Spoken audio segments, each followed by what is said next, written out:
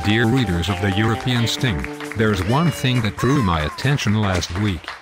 The pathetic way the European Commission handled the food scandal of the doctored horse meat that was being served to Europeans as beef. Food scandals in Europe are like rain in London.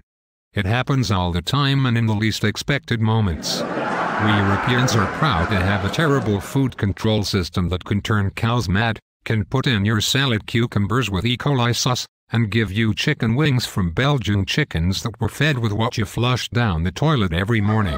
This time, people, they gave us horse. I was sipping my fine Belgian beer at a pub in Brussels last week when I overheard someone from a group of friends saying, "I don't get it, why everyone seems so irritated with this horse meat thing anyway. I had an excellent expensive horse steak last time and it was worth every penny.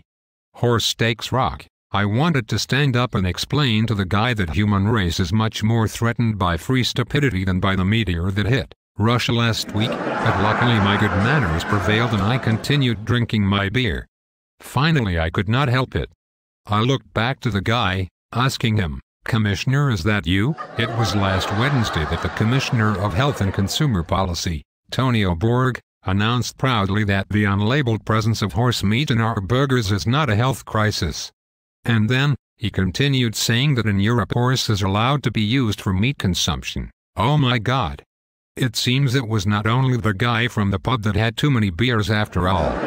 It seems that the Commissioner of Health also confused the high-quality horse meat that you can find in fine restaurants with the dangerous, uncontrolled, low-quality and sick horse meat that some European merchants mixed with beef and pork to make their production cheaper. Fortunately, time in Berlaymont runs faster than a sick horse, and in less than a day, the commissioner came out to perform a pirouette than even Narayev, the ballet dancer, would envy. Admitting the danger that the substance phenylbutazone poses to human health, he called on an investigation of the meat horse issue. Europeans, there's no need to worry anymore. Problem solved. Enjoy your burgers.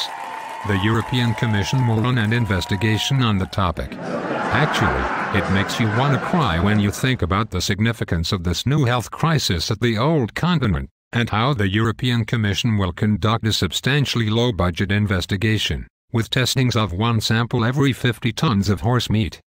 Countries will be requested to do minimum 5 tests. I mean, Peter Sellers' Inspector Clouseau was conducting better investigations than this. Seriously? It is like looking for a needle in a haystack. It is terribly poor the way the Commission controls quality and food production and distribution in Europe. So many food scandals and we are still being served horse stool. If at the end of the day we are what we eat, expect to start kneeing any time now. Until next week, join the hive.